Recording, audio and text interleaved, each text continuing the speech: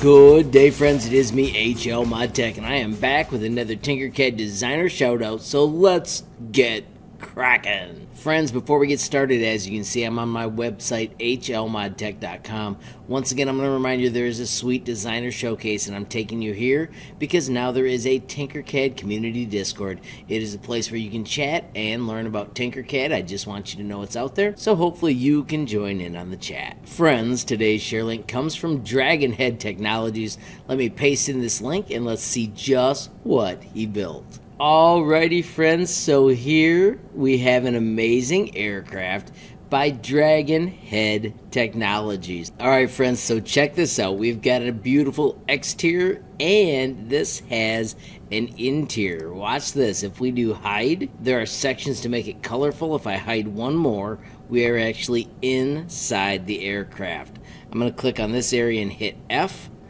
Let's zoom around and check out what we've got here. Oh my gosh. We have got the HUD, advanced autopilot and fly-by-wire. We've got the thruster, and we've got the yoke. This is so detailed. If we slide back here, we've got the flight attendant jump seats. Right here, we've got the first class seats, 650 to 1400, depending on the flight. I have never ridden in first class, but that looks pretty fantastic. Here we've got more jump seats. We've also got the night locator beacon.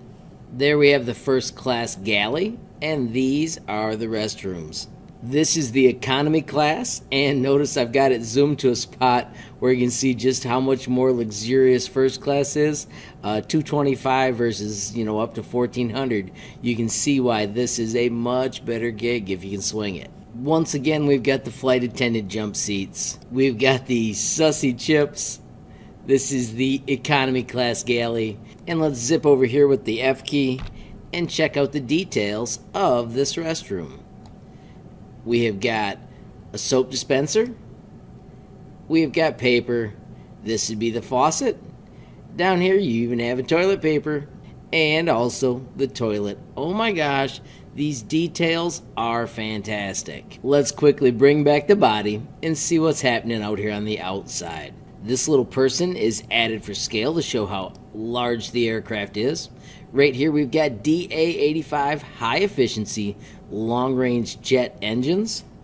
Let's see if we can zoom right in on that. A little bit of F to fit view, and let's check out the inside of that turbine. Oh my gosh, that is cool. Right here we have got the high beam landing lights. Here you can see we have the detailed control surfaces and flaps.